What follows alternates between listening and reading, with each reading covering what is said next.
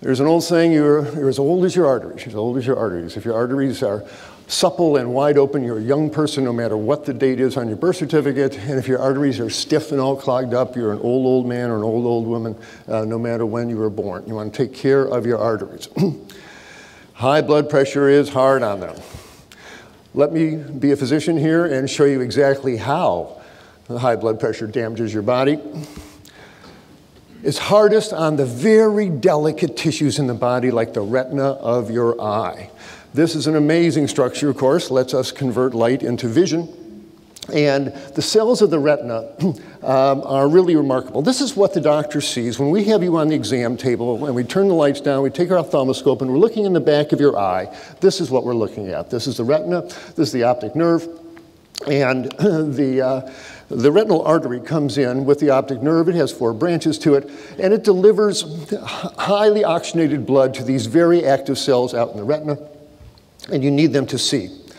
But these arteries, and they divide into small and smaller arterioles and finally little capillaries. They're very fragile, 1 cell thin. They do not stand up to high pressure. Well, you slam a pressure wave, heartbeat after heartbeat, against these very delicate blood vessels, and as the years go by, some bad things happen. That lovely architecture turns into something like this.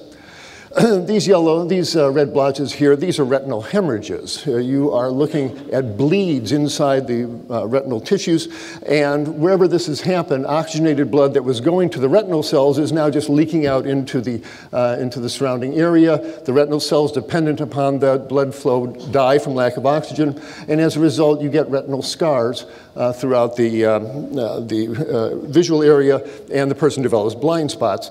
This is hypertensive retinopathy. This is why people with uncontrolled high blood pressure go blind.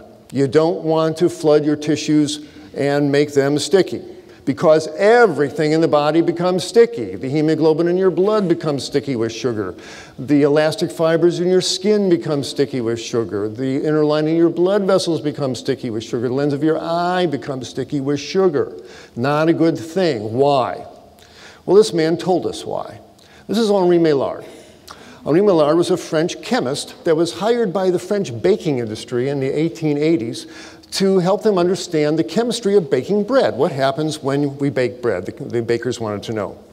Well, it didn't take Maillard very long to figure out what happens when you bake bread. He says, what happens? When you bake bread, you take sugar, the pastry flour, and protein, wheat gluten, and you put them together and heat them up. Sugar plus protein plus heat. And that creates what's called the Maillard reaction. You know the effect of the Maillard reaction. You see it every time you look at a loaf of bread. This is what makes bread brown. This is Maillard protein. This is the result of the Maillard reaction. Well, that's all well and good, I guess, on a French baguette, but you do not want to run the Maillard reaction in your own tissues. And it happens. There's plenty of protein around. It's not gluten. It's your albumin and your fibrinogen and your collagen and the proteins throughout your body. You then flood them with sugars from that candy bar or that soft drink, and your body supplies the heat. We're all 98.6 degree ovens. This is the 3 components of the Maillard reaction. And the Maillard reaction happens, and those lovely collagen fibers and elastic fibers and albumin in your bloodstream undergo the Maillard reaction. They turn from these individual protein strands to this mass of oxidized, bastardized, stiff proteins that are really not good for anything. The scientists, the chemists tell us, you've created an advanced glycation end product. Don't worry about the name. Remember the initials. AGE, this ages your tissue. Eating sugar as a food ages you. It's one of the major factors about why we don't age so well, because of what we're eating. Now, this has some consequences. Run the Maillard reaction on the elastin fibers in your skin. In your skin, you got spiral proteins called elastin that give your skin its spring and its elasticity. Well, you run the Maillard reaction on them by flooding them with sugars, and those elastic fibers become stiff and they begin to crack and break and oxidize, and the skin ages.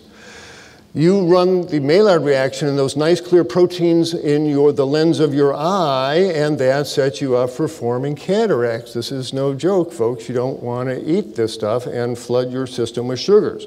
And you sure don't want to run the Maillard reaction on the inner lining of the capillaries of your brain. This is the membrane across which oxygen has to get to supply the brain cells with oxygen. It's really important not to run the Maillard reaction haphazardly in your body. Eating sugar as a food ages you.